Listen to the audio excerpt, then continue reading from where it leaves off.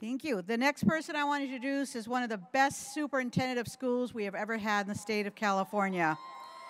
You know, I know he's good looking, and I know he's very nice, and he's very charming, but don't let that fool you. He is a great advocate for our kids. He really cares. You ask him to go down in some of these areas that really need his vision and for him to appear, to talk to the kids. He went to Delano where the farm worker kids just had a brand new school, and they just loved performing for our superintendent of schools. Let me bring him out here right now. My dear friend, Tom Torlakson.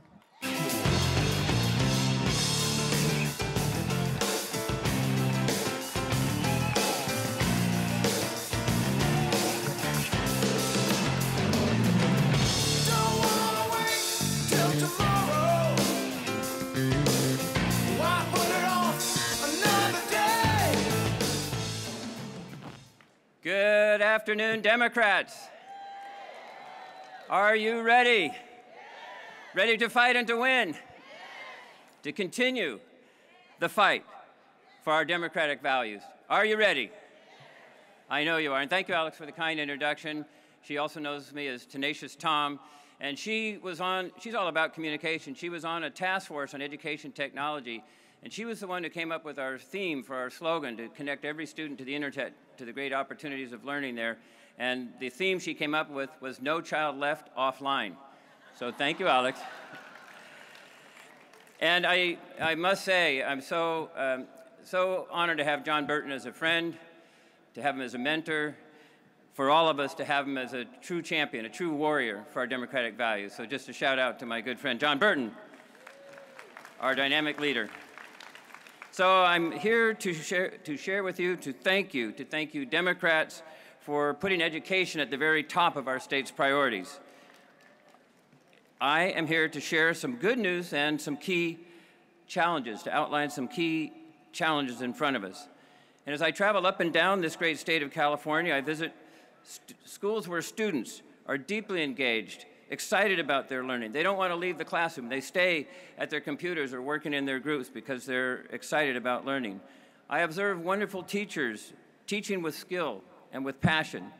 I recently took a 2,000-mile trip in 5 days to 9 northern state counties and the schools along the way.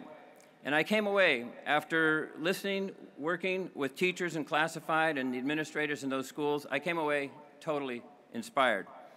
I saw students at Del Norte High School and Eureka High School, for instance, using CAD computer drafting to design houses, and then go out and build them, and then go out and sell them, and generating the funds from doing that for the next year's Engineering and Construction Academy to do it all over again. Isn't that cool?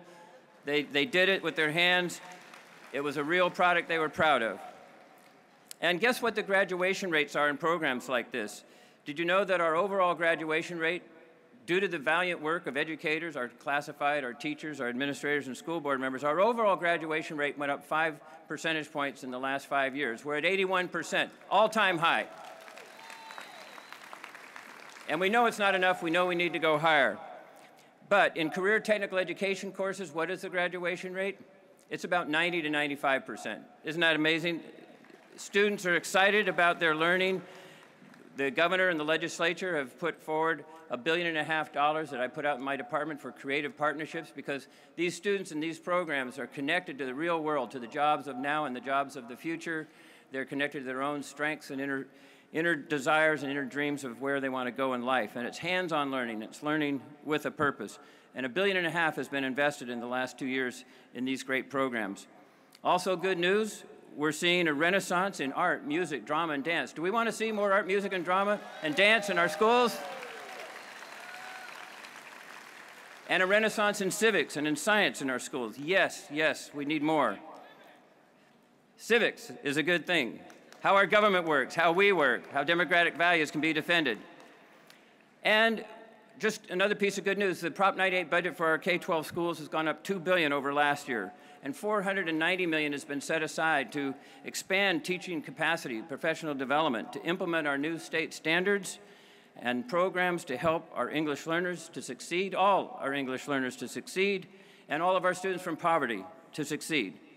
we have a tremendous amount of work, a lot of work to do to close the pernicious and persistent achievement gap, which I would like to turn around and say it's an opportunity gap, and let's provide the opportunity. Shouldn't we be providing those opportunities?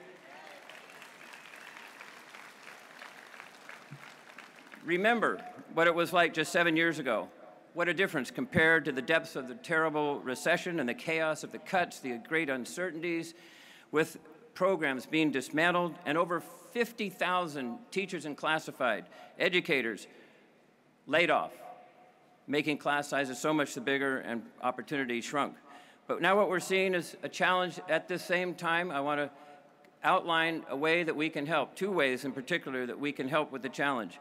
Because of the resurgent economy and Prop 30, school funding is back to the 2007 level of where it was before the recession. But is that enough funding? Is that the level of funding that California students deserve? No, I agree with you so strongly about that. Did you know that we're still 42nd in the nation in per pupil spending? And you compare that, just compare that with Massachusetts, New Jersey, New York. New York and New Jersey, we're spending about $10,000 per pupil, they're spending $20,000 per pupil. Even Wyoming and Massachusetts, they're spending $16,000 per pupil.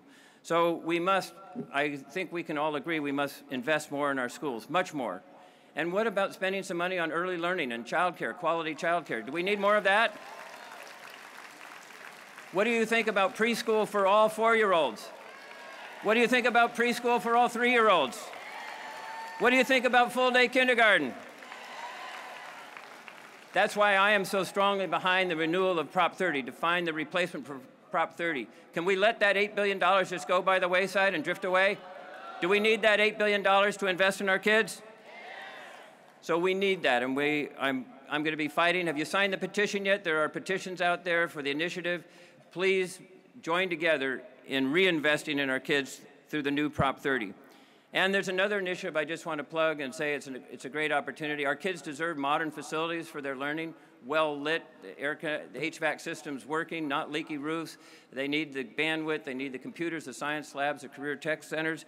We have a chance to vote yes on a facilities bond for our schools. Do our kids deserve better facilities? $9 billion, it's on the November ballot. So I say yes to invest, and I know that you strongly will help support and back these. Finally, California is truly an amazing place, a land of creativity and innovation. We cut greenhouse gases faster than any other state. Our technology industry leads the world, developing amazing new devices for communication, and we save lives by advancing medical care and by new discoveries. So to maintain and expand these opportunities, we must invest in education and in those who deliver education. And as I wrap up, this is what I'd like to do. I'd like to have anybody who's an educator in here, a teacher, a classified employee, a school board member, if you're in the education team, the dream team, helping our kids meet their dreams, stand up. We want to recognize you. And then the people around you, stand up, educators. Thank you. Stand up. And those of you nearby, shake the hands of the educator near you or hug them, because they're doing an incredible job. They are valiant, working every single day to help our kids realize their dreams. Thank you, Democrats. Stay strong together.